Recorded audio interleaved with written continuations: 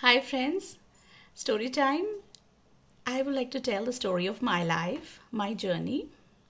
I was born in Delhi, but we lived there only for a few years. I was always raised in a small town.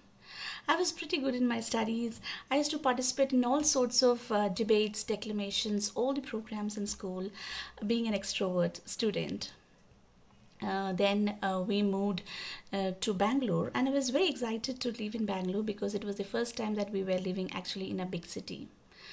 But the reality hit me hard soon when I realized that I could not speak English well. I then decided that I have to learn this language because both most of my batchmates were actually raised in big cities or even abroad. I used to spend hours together in front of the mirror practicing English, and after a while, I had a pretty decent command over this language.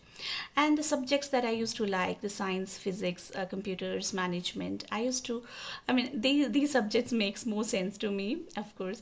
And these subjects, I started handling it much better when I started learning this language in the right way. And now I can tell you that I'm speaking quite decent accent and quite good command over this language.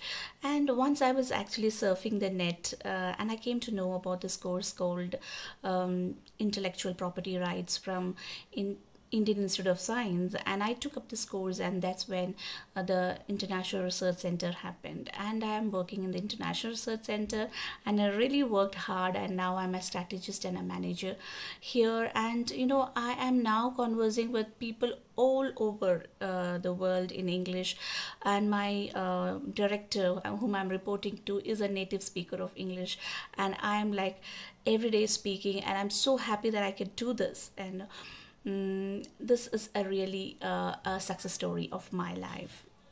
Uh, Now, I would like to tell what's the moral of the story. The moral is fortitude, tenacity, and perseverance. This will take you a long way and help you to face all sorts of adversities in life. You're allowed to make mistakes, but you have to have a vision and you have to stand for that vision. Thank you. And now I tell you about the tips and tricks.